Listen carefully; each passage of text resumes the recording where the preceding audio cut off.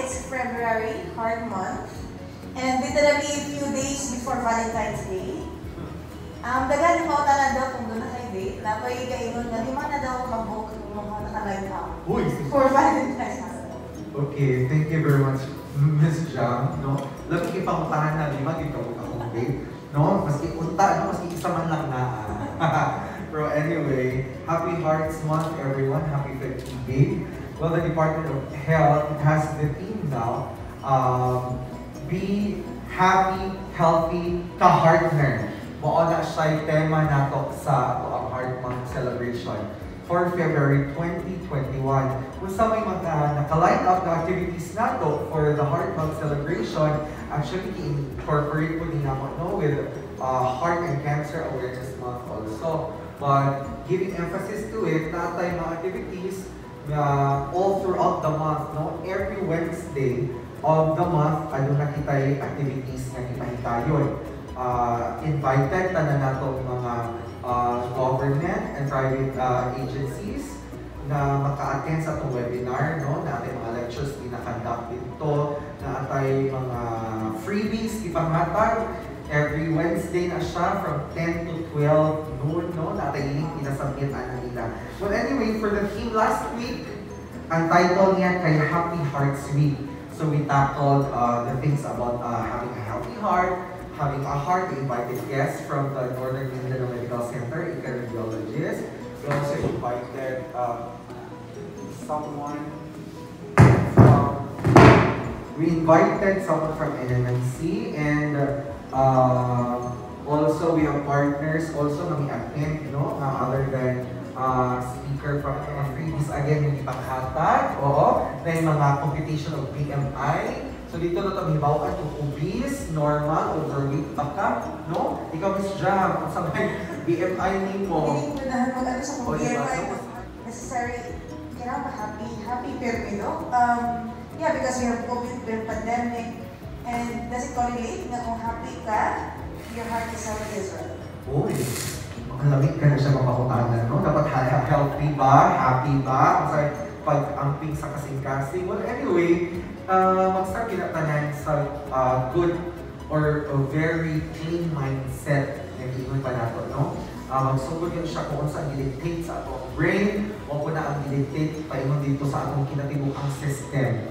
No? If you have a positive outlook in life, eventually, if you'll just radiate, no, pati maghatag na siya maayong perspektibo kung mo sa imong pamati, di ba? If you do good things, if you stay positive sa tanang aspeto sa imong kinabuhi, no, mental health na po dito.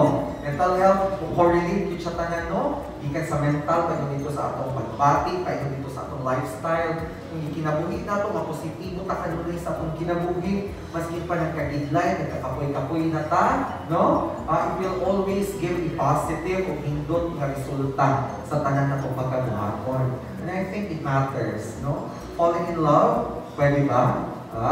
Pwede ba na, Miss Jam? Kung in love ka, it will give you a good heart, or happy heart, healthy heart? Sabi ko magbulag do, so saan ka na? Mo undergo the process, no? Mo undergo the process, di ba doktor katawa si Dr. Pretty kay si Dr.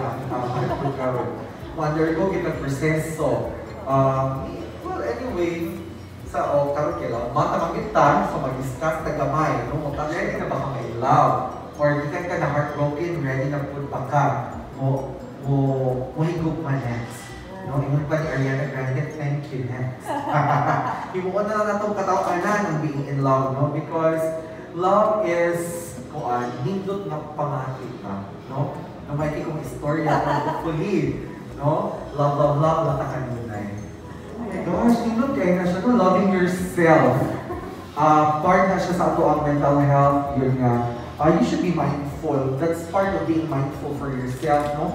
Tanawon ko di mo ang imuhang worth. Tanawon ko nimo ang imuhang dignidad isip mo sa katao. Look after yourself. Maybe karon wala kasi tawag ani, wala pa ka in love, wala pa ka kasi tawag ani siya, wala pa ka namuyab. No? Or wala pa kami sugot, wala pa mo siya isugot. Inaana, no? Pero nindot ka na siya na maghatag ang pagtagasin pa ganyan at this time of pandemic, labi na karon, no? So tanawa, look after yourself po, di na kay busy lang ka sa uban. Tanawa po din yung pagmamilog. Kaya i-check mo lang, self okay pa ko. Tanawa yung self karon din. I-check yung self karon. Ina yung self be self okay pa ko. Kamu diha sa likod. Ina yung self okay pa ko. Okay pa ka? No? Kasi, oh, hey, are you okay? Diba, hindi ka sa okay ba? No? But it's okay not to be okay. Diba? Tayo na siya sa series, pero it's really true. It's okay not to be okay because na-recognize na to na hindi ko okay. So, sa may mga steps ni mga buhaton kay na-recognize ni mga ka okay. So, magpahuway ka, mo pause for a while, maybe mo isolate ka for a while sa iyong self, kay gusto ka mag-contemplate, sa may mga buta na nakapasad na ako na di ko okay karon, no? There are a lot of things in undergo karon, you are going through, so, mo na siya, kita ka lang like battles, actually, no? Like battles, like coping mechanism. So that's why you should always look after yourselves. Be mindful of yourselves.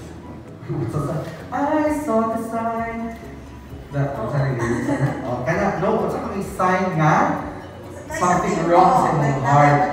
Well, maybe, kung something wrong sa mo, yung tagsakit, kapag sa sakit, natay mga gitawag na symptomatic o asymptomatic na pagpati with pertaining to your heart, no? Na yung ba hypertensive, nga wala na ibati, na ito ba hypertensive, nga na ibati, no? Dito ka mag-worry sa wala ibati, meaning asymptomatic, no? Pag BP, di ay 190 or 150 ang BP. Pero ito, wala kang kasakit akong tabuko, ito, wala man ko just pain, ito, wala man ko nagluya, wala man do. So, diha ka kuyawan, diba? Hypertension na siya na taas na ang imong pressure, meaning na pressure na imong heart dito, no? Taas na ang pressure, no? Magpause na siya heart attack, pwede ka ma-stroke, etc. So, dapat hinantayan din nato. Labi na sa ato ang nanay mga ipangbating maayo. But kung di sakit, nga hinantayan nato, kung di pa ba okay, o mo na siya, check yourself, right? Kung okay pa ba ka-heart, no? Inahanap kaya ikaw rin maka-determine sa imong self kung okay pa ba imong situation or imong pagbati or imong emotion karon. Kaya usually, ang mga kabatanunan karon, no? Puro rahugot. Puro rahugot, puro manhugot lines, puro manhugot ng mga stories. Gadwell ka sa mga sad emotions. No? Gadwell, mas malipay ka, mas magkatawa na kita o mga sad na mga emoticons, mga hugot, no? Why not i-change na ito ang culture? Yung na itong positibo na mga hugot ang ato ang kuan. Maybe kung na yung mga negative hugot, himuon na lang na itong katawanan. But careful ta, kaya ako'y uban na ang ilang take at kitinuganan na di ay, no? Sa minana. So, that's why careful po ta sa ato mga ipagsulti also. Sa bahaga ni mo, basta ihamak ka, or pwede ka gihak ito mo, nakulbaan ka, kakikilig ka, kiniabot yung crush. Mitama yung crush ni mo, nakulbaan ka, kapalpitate ka, no? Daghang posible mahita po, nga nung nagpalpitate ka, pwede ito na-stress ka, o napalpitate ka, pwede nakakailan ihuna-huna, or you are in a current situation, stressful situation, nga naghatag o change sa mood sa imuha, kasing-kasing o sa imong mind. Labi if you are faced with a stressor, no? Diha, di ba? Uyaw-yaw ka kasaban mo, kulbaan, diha ka. So, in ana mga situations, di tanang palpitation ka ng, kasi ito gani, sakit na diretso, nga nakisakit sa heart, pwede, tanan. So, that is why kinahanglan pa na siya further assessment para ma-determine din nato kung unsay cause ng ano palpitate ka. Pwede kasi laklak na kagkape, no? Oo, sige kag inom o unsay mga mainom ni mo diha, nagka-cause ng palpitations. Or anything na gihamos ka. Maybe nag-inom ka, allergic ka kag alcohol. So gihamos ka. So these are a lot of factors na kung ginatanawan mo palpitate, na maghamos ka, no? Okay. Alright, Doc, what's the most important thing you want people to know about their heart health? Wait. Okay, very good. So, importante ko nung ninyo may bawaan about sa heart health. Just earlier today, no, discuss ko sa taas. about non-communicable diseases, etc., taking care of the heart, healthy lifestyle. Balik-balikon yun na po kanunay yun, no?